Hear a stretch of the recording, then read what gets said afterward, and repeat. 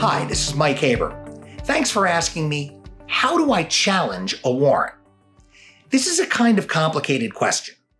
First, we have to identify what kind of a warrant we're challenging. And then we've got to consider the timing and finally the objective.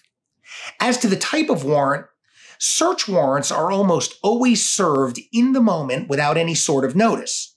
As to arrest warrants, sometimes this holds true. For instance, let's say you're driving, you get pulled over, and after running your driver's license, Officer Friendly orders you to exit your vehicle because you have a warrant.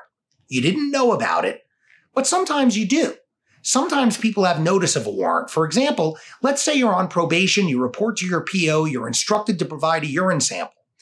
If it pops up presumptively positive, while your PO can technically take you into custody then and there, the usual practice is for your PO to let you leave, to submit your sample to the crime lab for formal scientific testing, and once it's confirmed as being positive, then to secure a warrant, in which case you know it's coming at you like a downhill freight train with no brakes.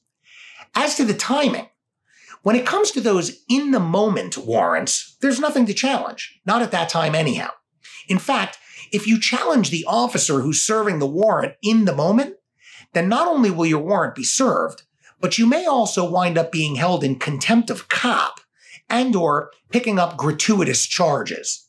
As a relevant aside, I'm going to do some separate video FAQs that are dedicated to each of those two concepts.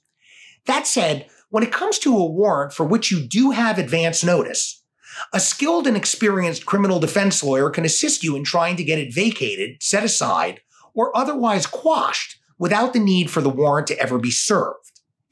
As to objectives, you may or may not be able to get a warrant vacated, set aside, or otherwise quashed before being served. But after the fact, the fruits of a warrant, be it search or arrest, can always later be challenged in an all-out effort at suppressing evidence, dismissing the charges, or both. With that said, I want to thank you for your question and appreciate your having asked it. Please remember that at HaberPA, it's all about reasonable doubt. And if you like this video, please subscribe to our YouTube channel. We'll be putting out more soon.